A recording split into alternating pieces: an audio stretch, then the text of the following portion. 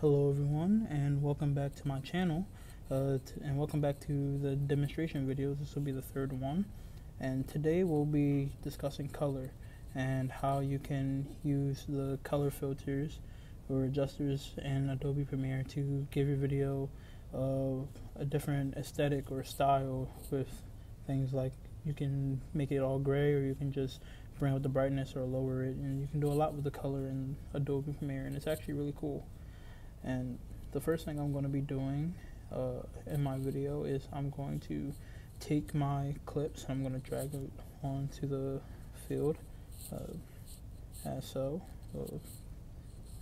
And then I'm going to go up to the color option at the top near editing, and what you'll see there after I do that is I'm going to hit the Lumetri scope, and now you'll see the color options on the right. Now this right here helps for things like color grading. Now color grading and color correction are very different. With color grading, it helps you give the aesthetic to the video, as in color correction is just kind of making the video seem normal, I guess, or it's making it see it in the correct way for the human eye. Those are where the two differ, and with color grading you can do things like make the video brighter or warmer, make the video colder, softer. Color grading really does just help for the aesthetic, as for color correction just helping to make things seem, I guess, normal. Now I will say that using the eye monitor isn't always the best. The eye can play tricks on you, and you won't always really get how the monitor is showing you how the video looks, and how the video would actually look while you're adjusting the color. And that's why you have two things to help you see how the color is being adjusted, and that is with things like to your right or things to the left. My apologies. Like the wave monitor and the vector scope. Now as you'll see when I get to it, the wave monitor, which is on your left, that shows you your greens, blues, and reds, your RGBs.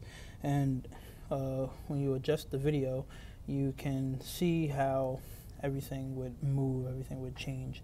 So as I'm adjusting the video now, you see as I make it softer, the reds go down, but as I make it brighter, the greens and the blues go down as the reds go up.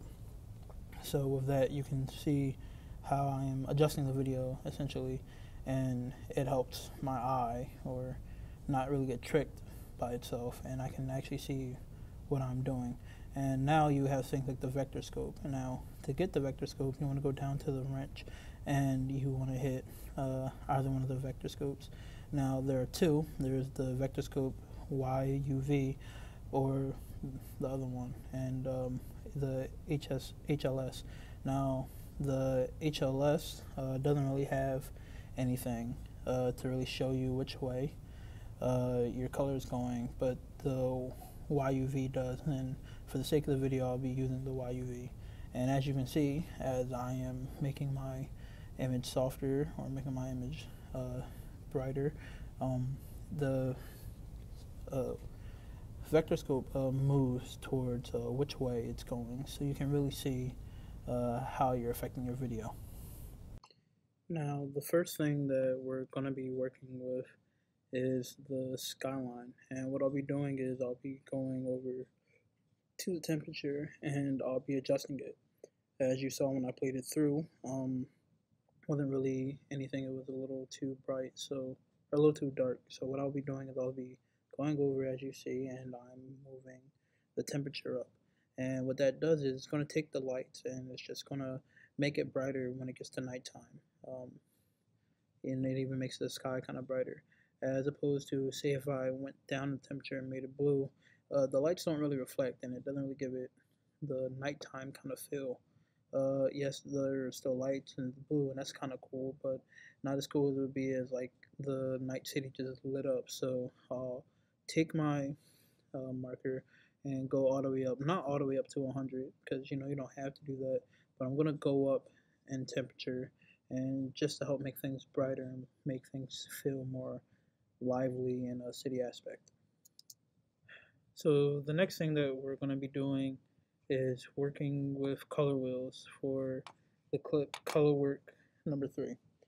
Now you go to your right side and go down to color wheels and match.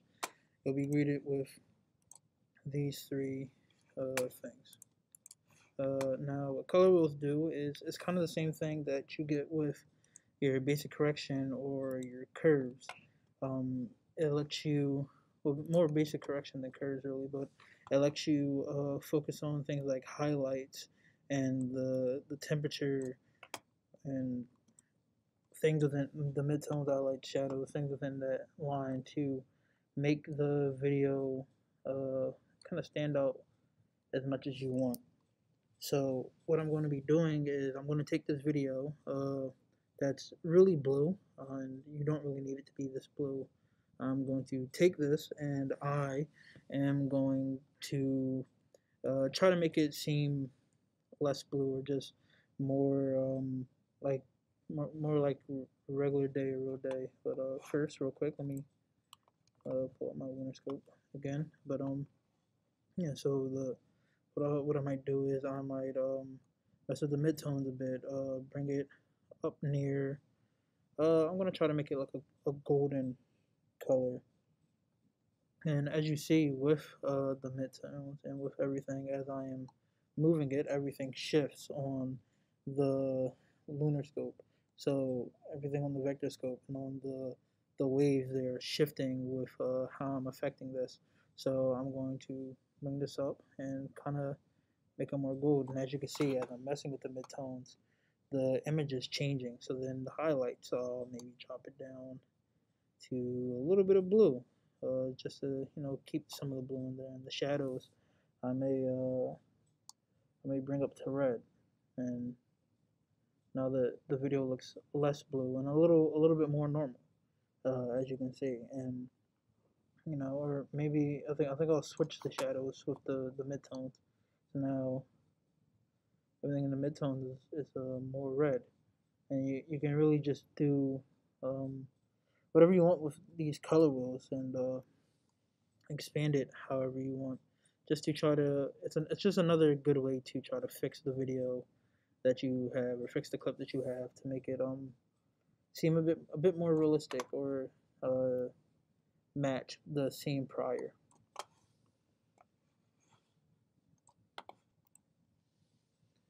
For the next clip, we'll actually be working with a effect.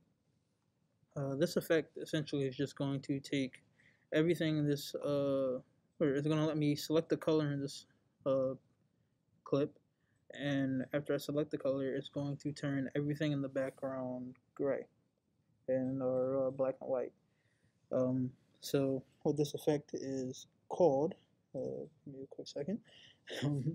What this effect is called is leave color. So how you get to this is you would go over to the arrows, go to your effects, and instead of going to any of these, you're going to go to the luminary present. So let me click on it. And actually, I'm wrong. Actually, that's my fault. Don't go to luminary present. You will actually go to video effects. That's my fault. And you will go to color correction. Now, when you go to color correction, you'll see a lot of different things like brightness, contrast, change color, channel mixture, change to color, equalizer. But the one you want to click is leave color. So you're going to grab your effect and drag it over. After that, go to the effects controls, and you're going to want to go down to where the color is, where it says leave the color underneath amount to decolor. And you're going to want to click the button next to the color block, and you're going to want to go to your video and click on where you want it. So I'm gonna click where the most color is. I'm gonna click the yellow on the flower. So I'll click about right there, and after that, I'm gonna go over to the amount decolor, and I'm gonna put that at 100. Now, as you can see, everything except for the bright yellow that I selected is now gray, and maybe I want some more tolerance, so I'll put it at, I'll say 25. 24% tolerance. Now, most of the flour, because of the tolerance, is now lit. And everything else in here, as you can see, is grayed out. That's really what leave color does. It can take something within your scene and really highlight it or make it seem more important, because if you're looking at something that's completely in black and white, I'll use WandaVision as an example, because they did this. When you look at something that's black and white, like they did in the early episodes, and then you see that red, it's off-putting, it's disturbing, and it means something isn't right or something is important. That's why this red is in here. That's why this color is in here, and that's what something like this effect can really do. Okay, so the last thing that we'll be doing is we'll be working with the lunar effects, or the scroll for you, the Lumetri presets. So for that we'll be using the dialog pawn. Screen's not that big with the clip, but that's okay. We can still do a lot with it. So with the Lumetri preset, it gives you different lenses kind of for the film stock. So as you see, if I can move over, we have like different kind of lenses and different kind of how would I put this?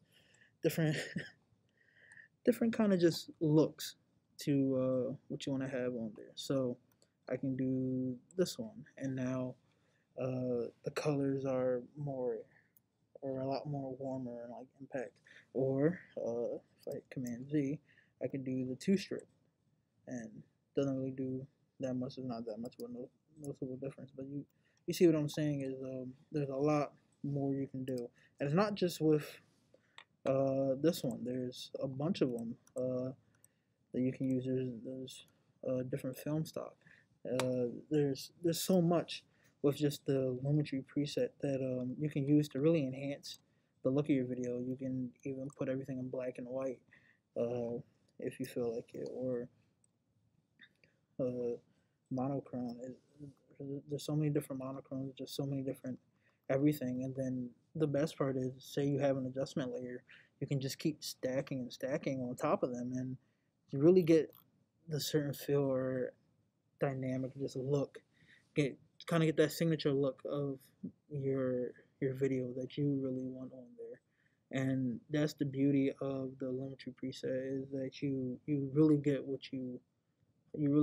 how you want your video to look when you do it. So if I go to the Lumetri scope and say I want to add this one, and you see it, the Lumetri scope and the vector scope and the waves, they act accordingly to the video. So as you see, it really does give a certain feel, and it also messes with the colors, and that's generally the best part of the Lumetri preset.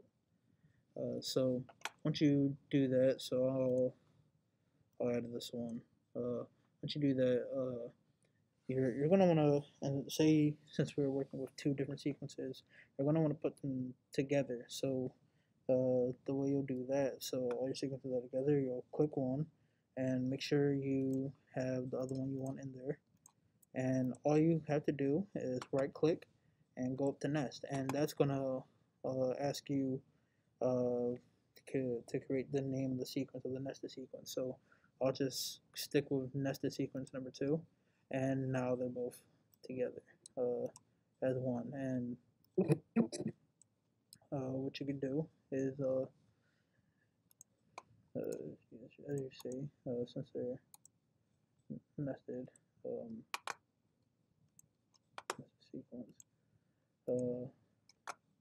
now that they're together, you can just go up and essentially you could just export it. So you go to export media and do what you have to do. Thank you for watching. My name is Greg Shannon, and I hope you enjoyed the video. Make sure to leave a like and subscribe if you enjoyed it and you want to see more content like this. Thank you, and have a good day.